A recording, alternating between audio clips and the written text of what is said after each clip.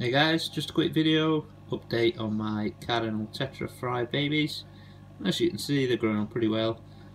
Just starting to get a little bit of colour. Looks a bit weird in this lighting, but it's got a bit of blue just around the eyes. And they are starting to grow on quite nicely now, looking like proper fish. As you can see, they're massively full. I've got my microworm culture going back strong again. A little one there. They're absolutely stuffed full of food at the moment. Also in this tank, there's another Cardinal Tetra fry. We've got a couple of red crystal shrimp and a whole lot of Stir-by-Corydoras fry have hatched as well in the past few days. So what's going on in the fry tank? If you want more regular updates on any of the babies, Cardinal Tetra, Stir-by-Cory, or the shrimp breeding attempts, by all means like and subscribe. Hope you enjoyed this video.